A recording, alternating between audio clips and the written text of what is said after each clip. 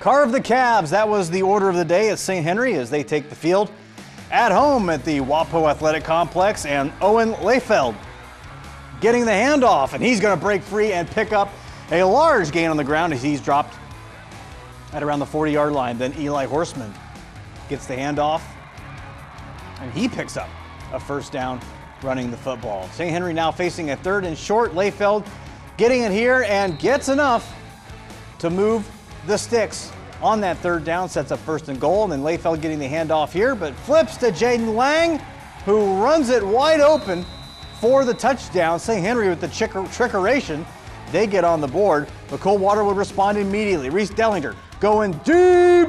Tyler Schwederman for the long touchdown. Coldwater with the answer, but St. Henry comes away with the win tonight in this one, 21-14 against the #1 team in the state. You can see this one in its entirety tomorrow night at WOSN at 9 p.m. Big win for St. Henry over Coldwater.